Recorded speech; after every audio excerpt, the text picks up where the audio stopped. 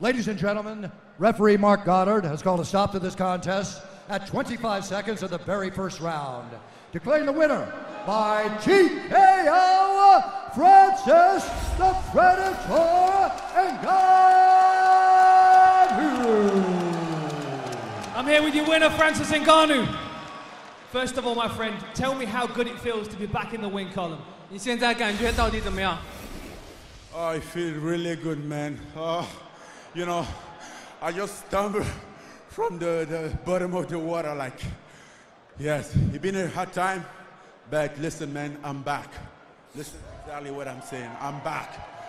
我现在感觉太棒了，我想跟大家说，感觉像做梦一样，但是大家都看到了，我回来了，我回来了。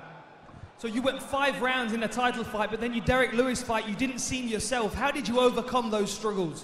你打了一场5回合的冠军赛，但是后来告负之后，仿佛是迷失了自己。那现在感觉是什么样的 You know, 2018 was the hard year, a very hard year for me. I found myself. I have to settle what wasn't settled yet. I had to grow as a fighter, and by the end of the year, I think I have learned more in these years than I think in my whole career. 他说，2018年对我来说真的是非常困难的一年，我一直在找到自己，在找到自己的路上，最终在这一个年底，我做到了，我终于是做到了重新找回我自己想要胜利的感觉。If we take a look at the big screen, I think we're going to see the finish. Talk us through it. What did you see? What opportunity was there? 现在我们看一下大屏幕，你这一下到底是怎么做到的 Man, right away I didn't say nothing. I was just about to do something.